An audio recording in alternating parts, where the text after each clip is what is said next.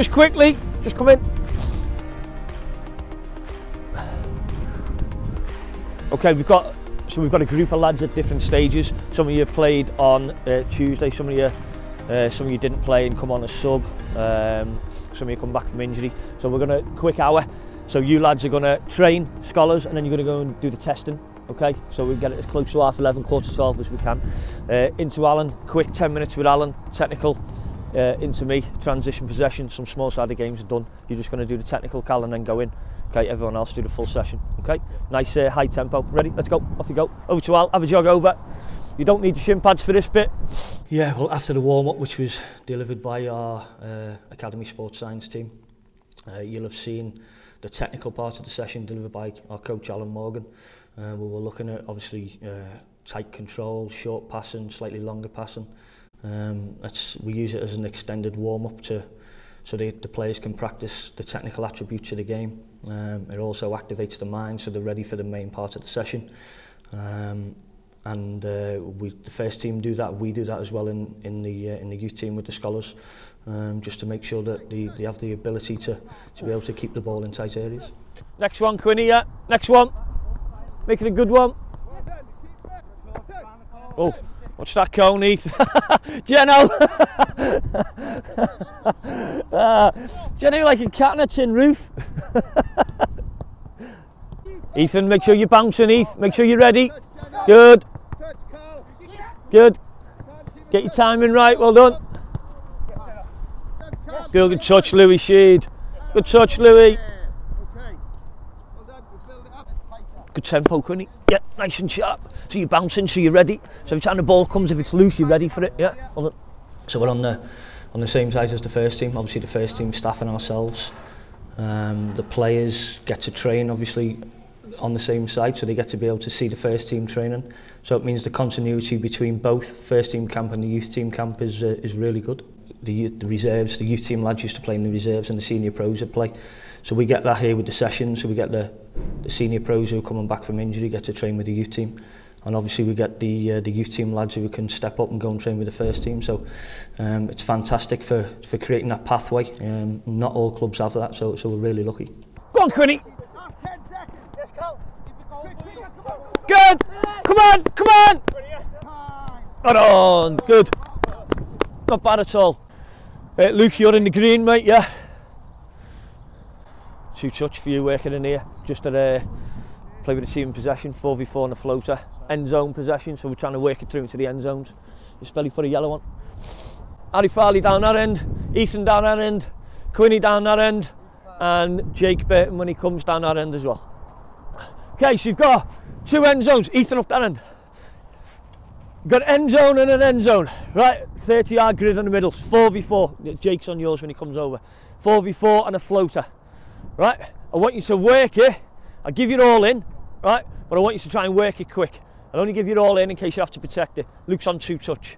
Right, 6 passes get you the goal. So keep it for 6 passes, get you the goal. Or slide your mate into the end zone. So if I'm playing with the yellows and I'm playing with Lou, and Louis can make the run, and I can slide him into the end zone, right?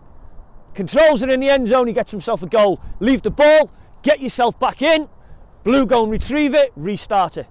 Okay, if it goes out, I'll serve you the ball in from the side. Got it? Yeah, you've got to be quick, you've got to be bright. Okay? We're looking at how you retain possession of the football, but also how you give your mate an option ahead of the ball. Okay, so your movement's got to be bright, you've got to be clever with your movement. Ready? Yeah, we're playing. Off we go. Off we go. Remember, 1, 2, 3. It needs a runner.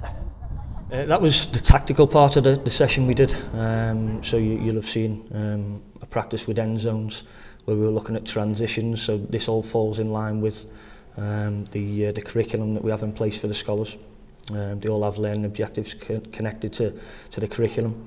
We're looking at the transitions, both positive transitions and negative transitions, and the player's ability to be able to react on turnover of possession, get some pressure on the ball, track runners that you'll have seen in the session as well, and obviously put into play the technical aspect that they learnt in the first part and their ability to retain possession and play forward passes.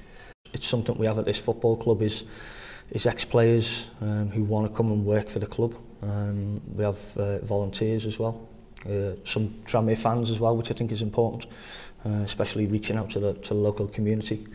And it's important that, you know, the coaches that we have at the football club transfer that to the players, because especially with Steve Jennings and Alan Morgan, they both came through the youth system here.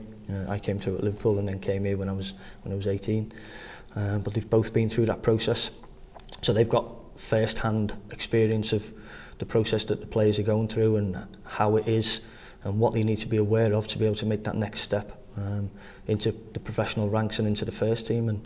And we have a real good coaching network here at the football club, all the way from the first team, obviously with the manager and assistant manager, goalkeeping coach, all played for the football club. And the staff we have in the youth team as well, of ex-players who know what it takes to make it here at this football club, because we have a special DNA at this football club. You've got to be very humble to be able to play for this football club. You've got to understand the club and the environment. You've got to be able to understand the local community, understanding the punters and the supporters here, working class people from the local community, and that is the area that obviously I'm from and that we're based in. So you've got to be able to understand that and give everything for the fans. I think if you do that, the fans appreciate that. You might not always perform to the best, but I think if you always give your best, then the fans appreciate that. 1, 2, 3, 4, 5, 6, 4, 3. 1, 2, 3, 4, 5. 4 all. Goal, 5-4 to the Blues.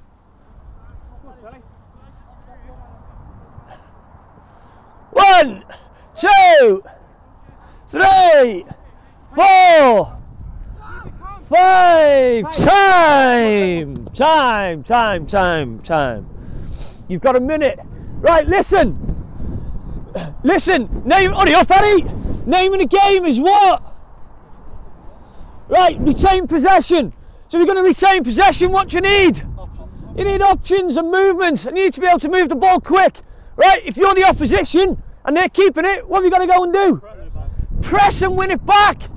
But when you go and press, you've got to go and press with intensity. If he's got it, then I've got to go and press him and get his head down. Right, there's not enough intensity in it. If somebody's making a run, right, what might you want to do? You've got to track the runner. So if I'm in here defending and they got the ball, I've got to be looking round. Do you do that in the game? Yeah, you do. If Bailey makes a run there, I've got to track him. Yeah, I've got him. Right now I might have to go on there. Yeah, that's what you've got to do. If you've got the ball, move, run. You're still watching it, Jake. In a game, if somebody does that in a game, where are you going in the game? No, I'm on yours. Where are you going in the game? You're going, aren't you, so I can slide you in. Well, run then. Yeah, run. Switch on. Switch your brains on. We're ready. Second game. 5-4 to the Blues. It is. All in, but shift it quick, remember. I'll give you the ball. 5-4, we're playing. So the classrooms are there to obviously help learning. So we're in the analysis room now, which we use to analyse the games. We also do unit analysis work with the players, individual analysis work with the players. Fantastic, we get to analyse the opposition before games as well. The players, the scholars also do the college on site. So the tutors come in and deliver their BTEC and their MVQ, so it's really beneficial. Go on then, once that's done, let's get in quick. Get your testing. You've got coaching this afternoon, first years. Really? Good news for you, yeah. If he's in, you're going to do the gym. You're going to do the gym with the lads, and then when they come out, you're going to come out with the lads. Great news, pleased, aren't you, Jake? I can tell. What time? 1 o'clock. Yeah. So you tell your lads, get yourself, once you've finished the testing, get yourself in, lunch, and get yourself in the classroom as close to 1 o'clock as you can. Okay? Yeah. I think this may be one of the last contacts you do. Well, you're not a fan of coaching, Lou? It's just like... What, it's hard? You're going to say it's hard here, aren't you? It is hard. Life's hard, you know, son. Eh? Yeah, you have. Yeah. Like, you've got to think about it like You've got to think, see that's the problem, you've got to think. We're trying to develop people as well as players. It's not just the football, obviously the fallout from professional football, obviously scholars and first year pros, so under 19s is huge, we're aware of that. So we need to give the players something to fall back on, so obviously they've got their education that they do with us.